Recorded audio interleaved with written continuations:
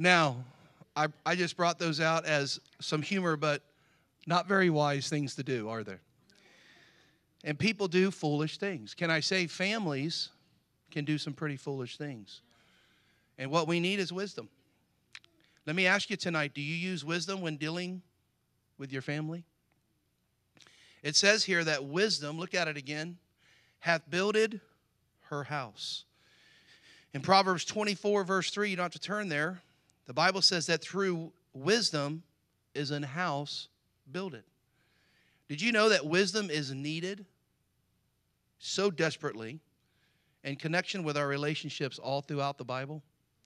In fact, just in Proverbs alone, Solomon tells us that in our relationship of fearing the Lord, that wisdom is the very beginning thing to get. The fear of the Lord is the beginning, very beginning. The wisdom is the very beginning of fearing the Lord. In a fool's relationship to wisdom is that they despise it. They reject it. That's why they're foolish. We learned that this morning. The righteous man's relationship to wisdom is walking upright with the Lord. It's a wise thing to walk right with God. The happy man's relationship found in Proverbs in wisdom is that he finds it. Happy is the man that findeth wisdom, that getteth wisdom. The Lord's relationship to wisdom is that he founded the very earth with it. You know, the Lord needed wisdom to found the earth. He built the earth. He created the earth upon wisdom, his wisdom. We are told that wisdom is the principal thing. Therefore, get wisdom, and with all thy getting, get understanding.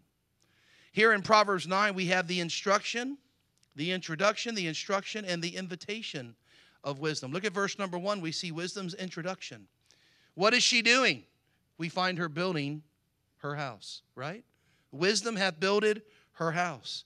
It implies that wisdom builds the home. Wisdom builds a dad. Wisdom builds a mom. Wisdom builds brothers and sisters. And wisdom is hewing out 7 pillars. Look at it. She hath hewn out her 7 pillars. Wisdom is building, right? In verse number 1. And it's cut. The word hewn means cut or carve. She is carving out, cutting her 7 pillars. Now, what's a pillar for? We see them on buildings. What are they for? They're not just for looks. Sometimes they are. But a lot of times they're there for structure, for support, right? And so these pillars, these 7 pillars of support, columns used for strength. Wisdom is building and working on relationships, trying to make them stronger, like a pillar, trying to make them more secure. But it says here that there are 7 pillars of wisdom. Isn't that what it says? And it's interesting here, and maybe it does give us 7 things. I don't see them here. It just says that she has hewn out her 7 pillars. But over in James chapter 3, in a parallel passage, turn there real quick and look with me. I do see 7 pillars of wisdom. Maybe James took it a little further. And this is Ryanology here, so don't hold me to this as the 7 pillars of wisdom. But it is pretty black and white here, if you will. Look at verse number 13 of James chapter 3. Are you there? Say amen. The question is asked, who is a? All right, so the question demands an answer, right? Who is a wise man and endued with knowledge among you? It tells him, let him show out of a good conversation his works with wisdom, with meekness of wisdom. And then it goes on to say, but if you have bitter envy and strife in your hearts, glory not, lie not against the truth. This wisdom descendeth not from above, but it is earthly, sensual, devilish. For where envy and strife is, there is confusion and every evil work. But the wisdom, here we go, but the wisdom that is from above. Now I want you to notice there are 7 things here. Maybe Solomon said there are 7 pillars building the house of wisdom, and maybe James gets a hold of that later on and says, and here they are. If you count, there's 7. Who is a wise man? That person who is first pure. Now what it says? You count them out. Purity, peaceable, gentle, easy to be entreated, full of mercy and good fruits, without partiality and without hypocrisy. There are 7 things there. And so tonight, if you look at this parallel passage here, who is a wise man? Well, it's pure. His wisdom is pure. Purity is a good pillar, isn't it? Can I say purity is a good pillar in the home? You know, you can try to be pure at church and try to be pure at Christian activities, but purity begins in the home. It's got to be pure home. You can't come to church and feel a part when you're watching stuff on TV coming through that has language and basically pornography. And you say, well, it's not pornography. Well, some of the materials that comes in through the television today, I don't have television. I haven't had cable for years. But some of the stuff that I know comes through can be, in my book, labeled pornographic. And we watch it. Some of us watch it. Some Christians watch it. Maybe you don't. But there are 7 pillars here that says the first one is first pure. Purity is a good, strong pillar when we're dealing with the family, when we're dealing with every relationship, right? How about peaceable? Who doesn't desire to have a peaceable relationship or a peaceable home? Nobody says, oh, I just can't wait to get home. It's the war zone, bless God. But some homes are like that because there's no wisdom. Are you with me? So there's no purity, there's no peace. Wisdom builds a peaceful relationship. What's the next thing? Gentleness, right? Gentle. It's pure, peaceable, gentle. Isn't it so true that when we use wisdom in our relationships, we tend to be a little bit more gentle with people? Wisdom says, you know, I'm gonna look into this and not be so harsh. Number 4, easy to be entreated. That's a pretty good pillar. Wisdom treats others with giving them the benefit of the doubt. Amen? That's something that would work in the church too. Instead of getting all huffy and puffy about something that somebody did you wrong in the church, hey, maybe you should give them the benefit of the doubt. Maybe they're going through a hard time. Maybe they have a wounded spirit. We talked about that.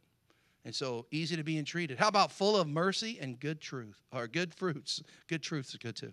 Full of mercy and good fruits. Amen. That doesn't mean apples, oranges, and pears, all right? The person using wisdom can't help but spill over with much compassion and much giving to others. This is wisdom. Okay? This is a pillar of wisdom. It did say, who is wise among you, right? And then he says, here's a wisdom from above. Here's what wise people are. Without partiality. That's a pretty good one, right? Wisdom doesn't single out any person. Wisdom doesn't have cliques. Wisdom doesn't say, I'm going to just sit with this person in church because I'm not daring sitting next to them. Without partiality. Without hypocrisy is the last thing there in verse number 17 there of the 7 pillars. I'm calling them 7 pillars, okay? My theology there calls them the 7 pillars. Without hypocrisy. What's hypocrisy? Of course, it's wearing a mask. It's a pretender. It's acting one way, but really inside you're not that way. And wisdom in a relationship or a family produces a genuine, real deal. We need some real dads. Amen. With real wisdom. We need some real moms with real wisdom. Amen. And not this fake stuff. Amen? Not put on a mask, all right, but really have these things. Now, I'm not sure if James was referring to Solomon's 7 pillars here of wisdom, but they sure would fit. And they sure would fit for the home. Now look back at Proverbs chapter 9 again, and let's just kind of look at what else is going on here. In verses number 2 through 4, we not only have seen wisdom's introduction, we see wisdom's invitation. What exactly is wisdom inviting, or should I say who? Look at Proverbs 9 and verse number 2. I want you to see the preparation here that wisdom does. She hath killed her beasts. She hath mingled her wine. She hath also furnished her table. She hath sent forth her maidens. She crieth upon the highest places of the city. This is what wisdom does. In other words, the invitation, wisdom is getting things ready, listen to me, to serve others. Again, this is a relationship tied to wisdom. Let's say in our homes. It's not just the dad. Let me help you out, teenagers. Let me help you out, kids. It's not just the mom and dad to serve you. Wisdom on your end says, I need to help mom out. Amen. Wisdom on your end says, I need to help dad out. Wisdom on your end says, I need to obey and clean my room. Wisdom on your end says, I need to listen to her or him, my mom and my dad, because they know a little bit more than I do. And by the way, they do. Wisdom is getting things ready. Notice it says she had killed her beasts. All right, sorry, vegetarians. The meat's ready, amen? Just like that we pulled up there to Joe and Christie's, and Blake had those steaks on the grill. And I was like, hallelujah, there's a God in heaven. She hath killed her beast. She hath mingled her wine. Okay, the drinks are ready. She hath furnished her table. The plates, the napkins, the silverware, the glasses are all in place. And she hath sent forth her maidens. The servers are in place. Everything's in place, getting ready to what? To serve. Getting ready to serve. Then it says, she crieth upon the high places of the city. Every time we read that in my house, I read a proverb out loud every morning in my house to my family. And every time I read that, one of us, really like a silly little thing, we go, ah. Wisdom crieth, ah. Y'all do stuff like that? I told you about Proverbs 29:23, where it says, woe, talking about woe, about the drinking. Woe unto them, who look at the wine, who tarry long at the wine. My wife is the woe queen, not because she drinks, but because of the way I drive. Okay? Because the way I drive. Okay? Whoa. Whoa. Okay, anyway. Y'all need to make the Bible fun, or you're gonna have a boring life, okay? She crieth upon the highest places of the city. Ah! She sends out her invitation. Who's the invitation for? Look at verse 4. Whoso is simple. Let him turn in hither. To where? To wisdom. I'm serving you now. Come and get. Simple people need wisdom. As for him that wanteth understanding, those who desire to have understanding, not just a simple person, but those who really want understanding. The word there actually lacks understanding. She saith to him, and here's the instruction. What is the instruction of wisdom? Come. You have to first come and get it, right? The table is ready, right? Everything's in place. Wisdom is there to get, right? If any man lack wisdom, let him ask. So you got to come and ask. Are you with me? So come, eat of my bread. You got to partake in it. You just can't come to it. You got to ask for it and get it and eat it. And drink of the wine which I have mingled. And then then the Bible says, forsake the foolish. Wisdom says, I'm going to forsake the foolish and I'm going to live. And I'm going to go in the way of understanding. So the invitation here leads us to the instruction which tells us to come to the table and get wisdom. Do you know wisdom's available for every one of us? You understand that it doesn't take somebody who's been in the ministry for years, a pastor or a leader, to be the great one with wisdom. You can have wisdom. Just how bad do you want it? How bad do you want to come and eat of it? It's ready for you. In fact, it's ready for you every Sunday morning. It's ready for you every Sunday night. It's ready for you every Thursday night. And it should be ready for you every day when you open the Word of God. Because in it is wisdom. But you got to come and you got to eat of that which has been prepared. And then it says, forsake the foolish. Boy, we just want to kind of hang on to both worlds. We want to have, listen to me. We want to have that TV show in our house, pumping in the profanity and the nudity and the innuendos, and we still want to say we want wisdom. You got to forsake the foolish. That has to be forsaken. That's called separation. We have to forsake the foolish and go in a different way than what you came in so that you can be led in the way of understanding. That's what verse number 6 is talking about. So all of this wisdom and all of her building of her house, notice it's all connected with relationships. If our families, I said this before, wisdom is the principal thing. It keeps our families strong. We can call it the 7-pillared strength of wisdom. And I say this a lot, but if our families are strong, then our church would be strong. If our families are weak in wisdom, then our church is going to be full of people who are weak in wisdom. Going to be full of people who haven't come and ate and drank of it because it's ready. It's ready. God's prepared it. It's not just in Proverbs either. It's all through the Bible. Now let me give you tonight, real quick, that was kind of introduction. And this is going to be quick tonight because I want to get you out of here. But 7 pillars of wisdom that I know works for my family, okay? As for me and my house, this is what my family does, and maybe it would help you in your house too. It's all biblical based here, okay? You are going to write these down. They're very simple to remember, but write them down. There are only 1 or 2 words here. Number one, to have a strong family built on wisdom's pillar. How many of you want that tonight? You want your family? You want a wise family. Okay, the opposite of that is a foolish family. Okay, and that's not good. We learned about foolish this morning in Sunday school. And so a wise family builds their house upon these pillars, right? And the first pillar I've got here tonight is what my family tries to practice. We're not perfect, okay? You just take a look at me and you know I'm not perfect, all right? But we pray. Here we go. Write this down. We pray. We work on the wisdom pillar here to pray consistently. Isn't that what the Bible says in 1 Thessalonians 5:17? Wisdom's pillar tells us to pray without ceasing. You know how strong of a pillar that is in your family? Prayer. Prayer is just as strong as God is. Do you know that? Prayer moves the heart of God to do something in your life. And what do? We complain, we gripe, we run to 1-800 Dr. Rev, whatever his name is. We turn on the TV and we listen to, whoever's on the TV that's not doctrinally sound, and we don't find wisdom in any of that. And you're not building any strength for your family. Pray consistently. A family that prays together, amen. I believe that. Let's not just teach our children how to pray. Let's show them how to pray by praying with them. Let me ask you, moms and dads, guardians, whoever you are to your children, have you prayed with them consistently? That's a key word in the Christian life, consistency. We start something, right? But a lot of us never stay at it. It becomes old hat.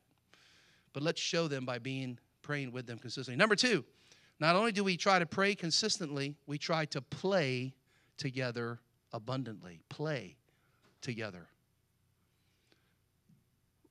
Families used to go to the park together. Together. Mom, dad, children. Families used to break out the board game, Monopoly. Not Monopoly.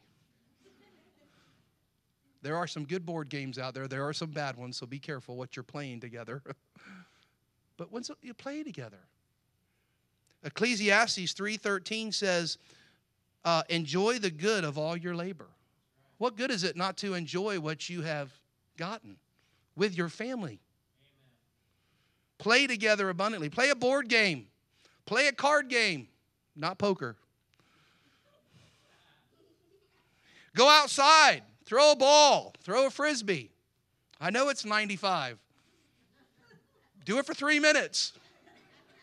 And then come inside. I'll be right back. That would be me. Go to the park. Go on a hike. Do what you do, but do it together. Go bowling. Amen. Corbin, where you at?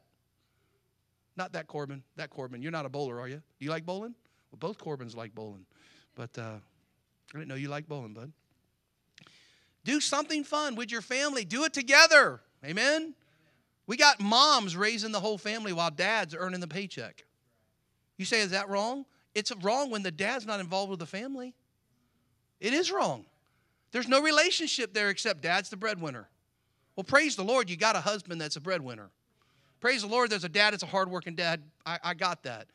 But take some time to play together. Pray consistently. Play abundantly. Did you know this? The only thing the family does, this is sad, what I see today, the only thing they're connected to is their cell phones. And the only thing the family does together successfully these days is they're all together in the same room, but they're each doing their own thing on their cell phones.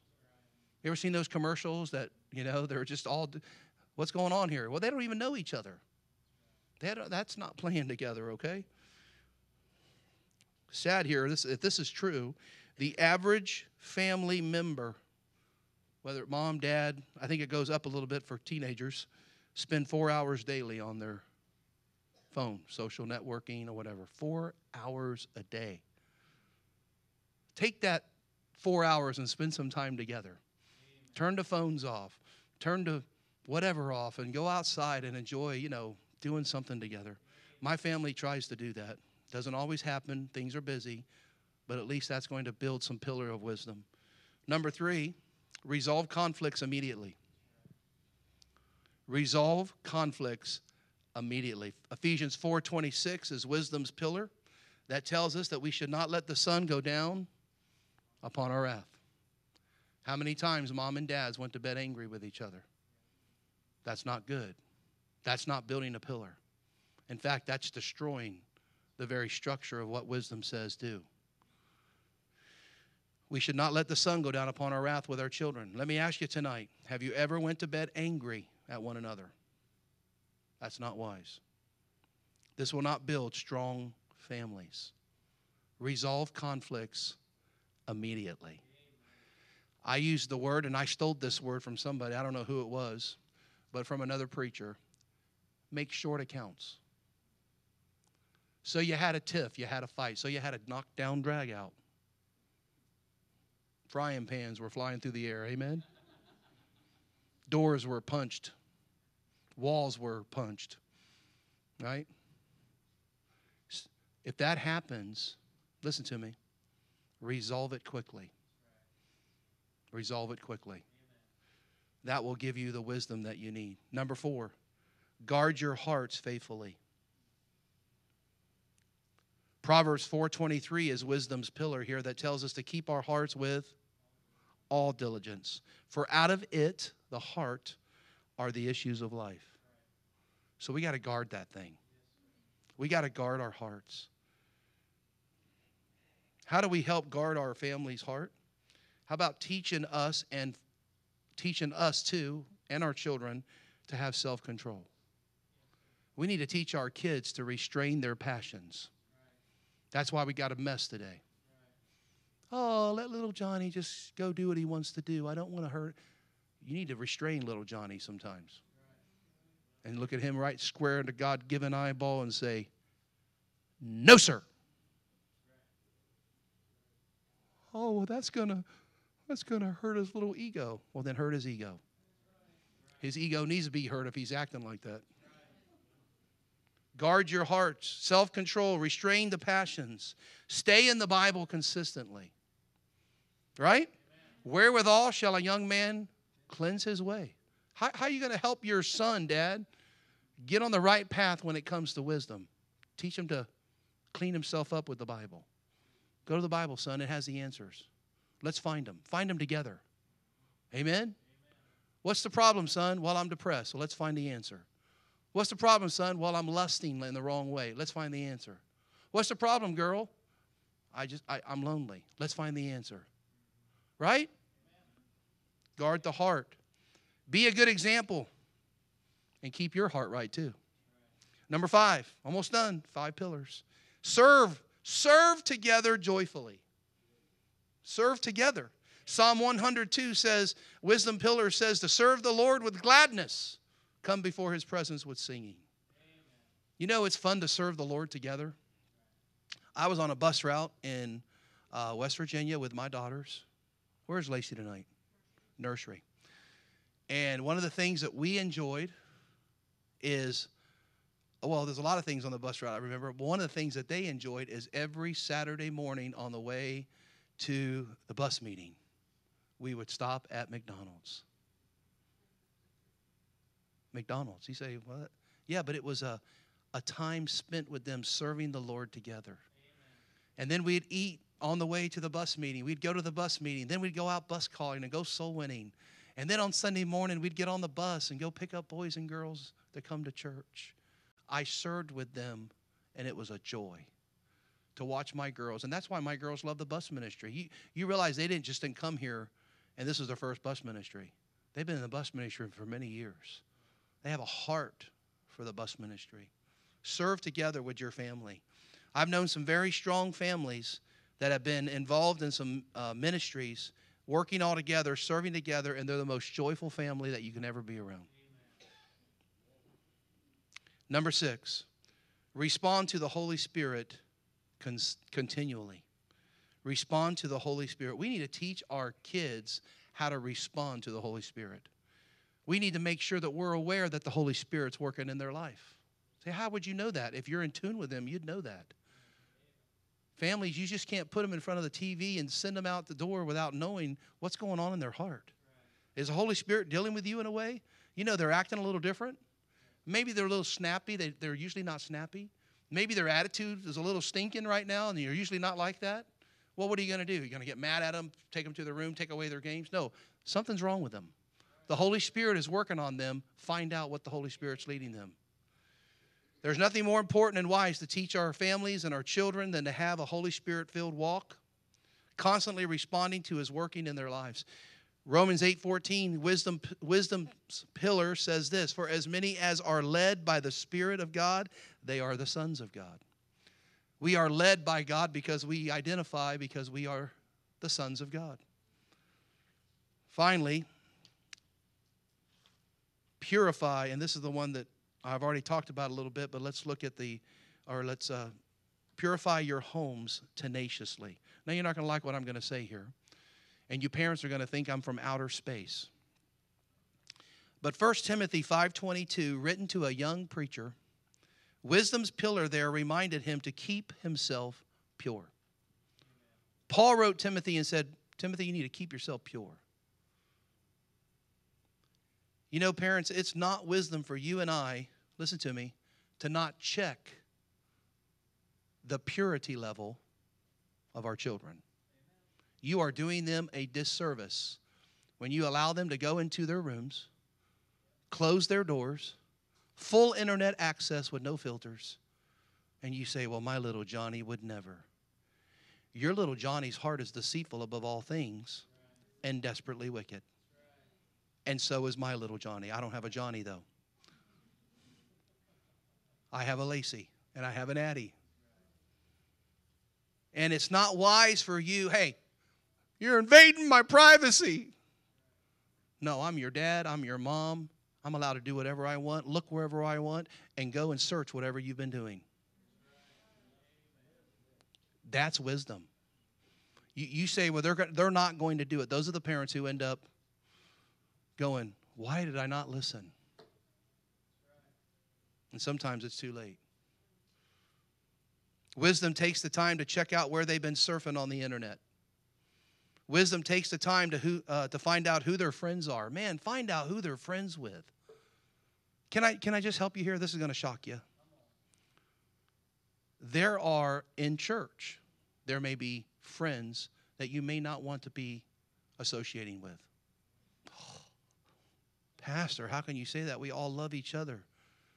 That doesn't mean that you have to go unsupervised and let them go to somebody else's house without wisdom's voice saying, she's crying, saying, whoa, whoa.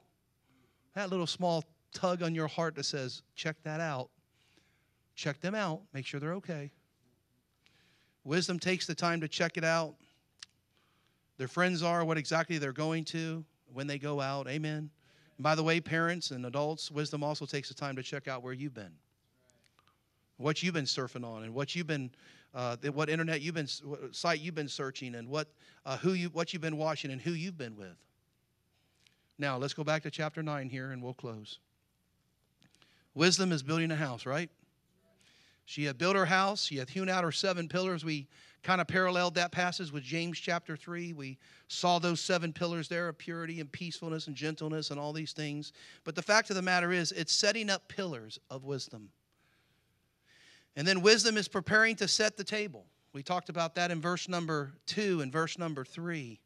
She's preparing the table to give understanding to the family that is lacking wisdom in some areas. Let me ask you something. There's nobody in here who has complete wisdom. When we need wisdom, we ask for it, and God gives it to us fully and upbraideth not, liberally. And then finally, wisdom's instructions are, come. You just can't just, here it is. It's almost like, do you know, it's like salvation, right? Think about it. Jesus died for the entire world, right? So then are everybody saved? I mean, he died for the whole world. So then everybody should be saved. See, he already did that. No, the Bible says you have to call upon him. You have to believe in your heart, and confession is made with the mouth and the heart. For with the heart man believeth in the righteousness. With the tongue confession is made unto salvation. And so Jesus paid it all. Yes, he did. But you have to come and take it. Wisdom is there. Wisdom is in the Bible. Wisdom is in the sermons that you hear. Wisdom is in the reading that you read in your Bible, and you find these nuggets. You should be finding nuggets in your Bible reading. Nuggets of what? Wisdom. Boy, that's wise. I need to start doing that, or I need to change that. Amen. That's what the Bible does. It changes us. It's quick, powerful, sharper than any two-edged sword. Sometimes it cuts. And it says here that it's prepared for you, and all you got to do, verse 5, is you got to come and eat of it. Come and get it. And you got to forsake the foolish. Look at verse 6. Wisdom is crying out. She's building her house. And she's saying, come and take and eat of it, which I have mingled. I've prepared all this. Now forsake the foolish and live. And then go in the way of understanding. In other words, let's go and apply this wisdom in our home. Let's set up these pillars. 7 pillars there that we talked about. And the 7 things that we talked about here afterwards. And there's so many more that you can add, right? There's so much wisdom in God's book.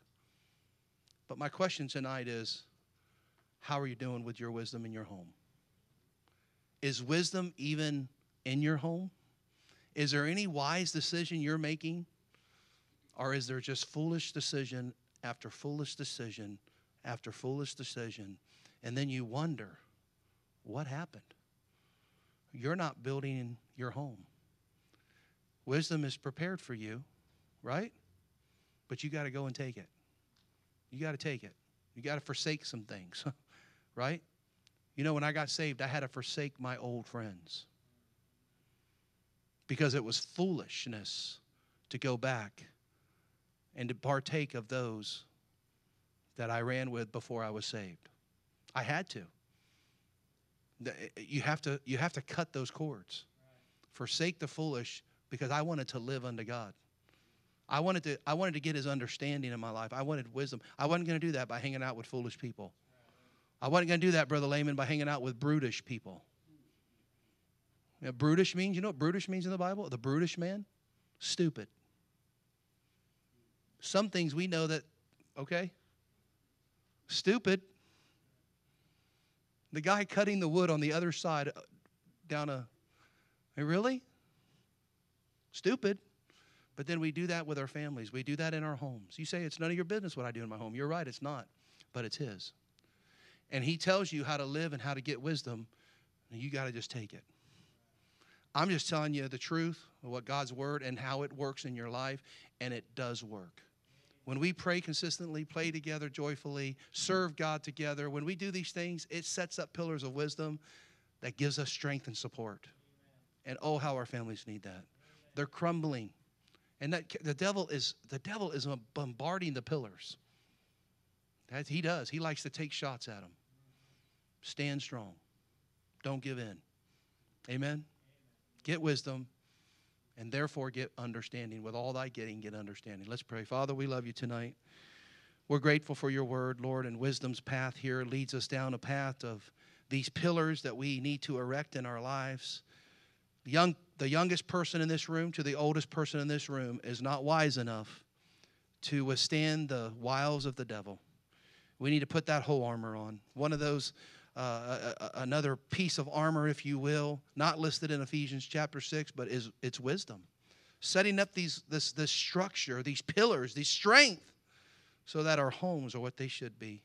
Oh, I'm so tired of the devil wrecking homes. I'm so tired of the relationships that are destroyed for lack of wisdom. Lord, help us to get wisdom. Help us to be wise in our decisions and not fools. Help us to run to the Bible and to run to godly people before we make a foolish decision.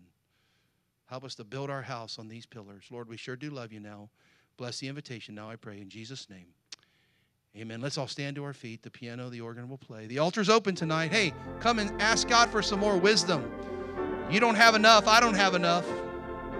Nobody's got the exact amount of wisdom. We always need more. The altar's open.